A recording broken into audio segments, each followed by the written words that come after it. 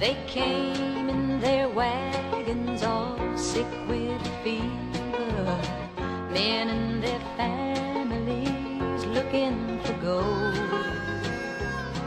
They tore up the mountain, some say she got angry, gave them a little, then she grew cold.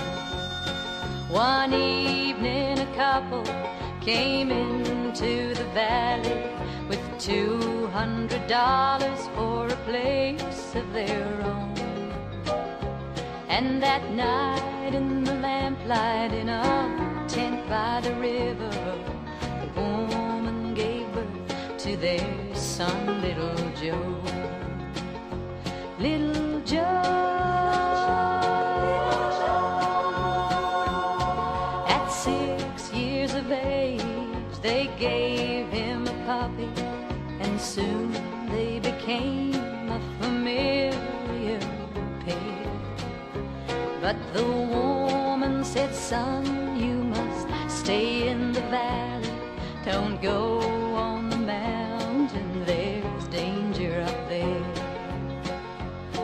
But one day the sun was shining so brightly, little Joe set out with his slingshot and his dog, and they chased a few rabbits at the foot of the mountain.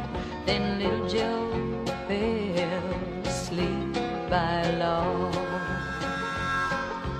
As darkness fell, the woman was calling, but no one came running as she called his name. So the man and the woman gathered their lanterns as they left the valley. It started to rain. Little Joe,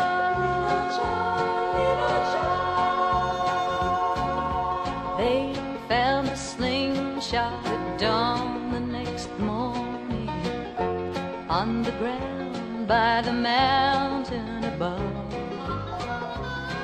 But they never found a trace of their baby, not even the body of his faithful dog.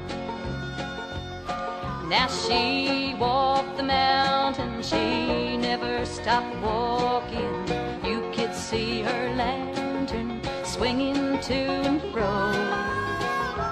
And she never got tired, and she never stopped calling. Calls for a baby, calls little Joe. Little Joe. Now I was born at the foot of the mountain, and all of this happened a long time ago. But they say late at night there's a light on the mountain, a voice on the wind that cries, little Joe. Little Joe.